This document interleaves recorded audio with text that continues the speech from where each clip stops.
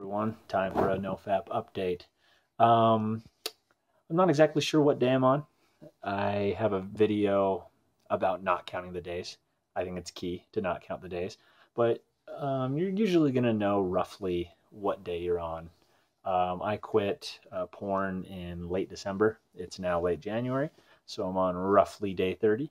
And the reason I wanted to do a quick update video on this was today I had one of those,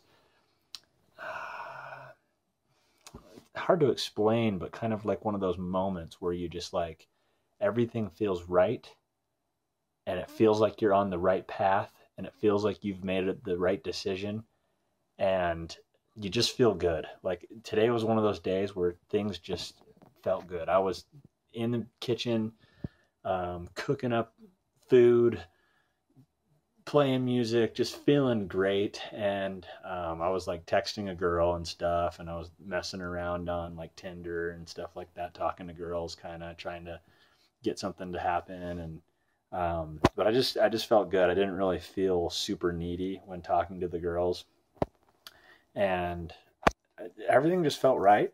And I had like this moment, where I thought to myself, gosh, life is just so much more fun and like fulfilling and euphoric when you have let go of porn and you've quit and you've practiced retention, and you just seem like you really can get little moments there where you just have so much energy.